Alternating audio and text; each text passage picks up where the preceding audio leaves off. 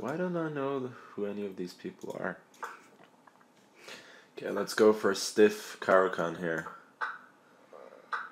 And with the same sort of exchange variation that I won with famously on stream last time that I streamed.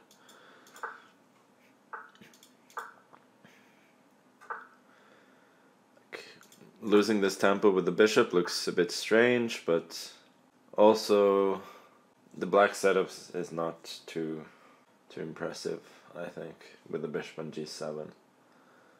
Should I take that? Let's go knight b3.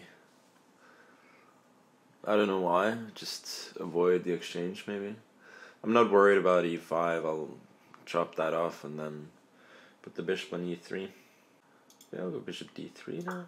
Knight d6, then I go bishop f4. Get nice development. Here, maybe h3.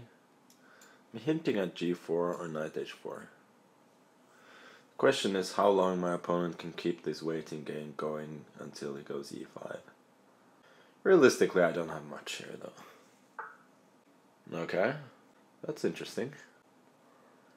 Should probably go knight h4 now. Go and grab a pawn. I'm not thrilled about it though. Has to be said. I'll go back. And I think my opponent has very reasonable compensation here. Not like he's better or anything, but seems fine for black. Knight e5, I got bishop f4. Not allowing him to settle on some juicy light squares. f6 was a little bit annoying. He's got a little bit more activity now than I would have liked. Usually try and win my games without too many tactics.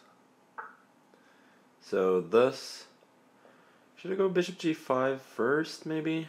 Hoping that his rook doesn't have a lot of good squares. Yeah, I'm gonna do that.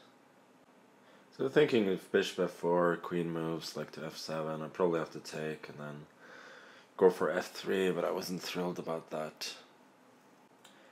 Thinking a lot. I should have a big room with a seaside view. Well, what do you think? What do you think I have in the other room?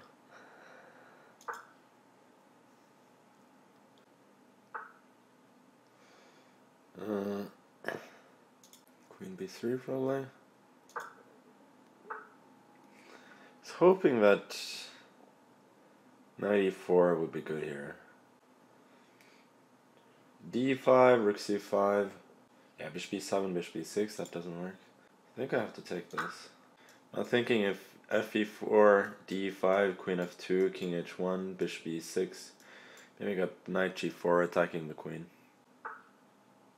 Yeah, knight d3, I saw that, but now I can, at the very least, go knight f6. He gets the exchange, but I have two pretty good pawns for it. So I should be doing fairly well here. Maybe I should go c4. Nah, c4 is going to be hanging. So I'll go here. Doesn't really have any useful... yeah, okay, so he offers me a draw, but he's done well here. He has a good position, but at least practically I'm never worse here, since his king is really weak and I have a solid position, and besides he has no time. So don't think declining this draw is particularly...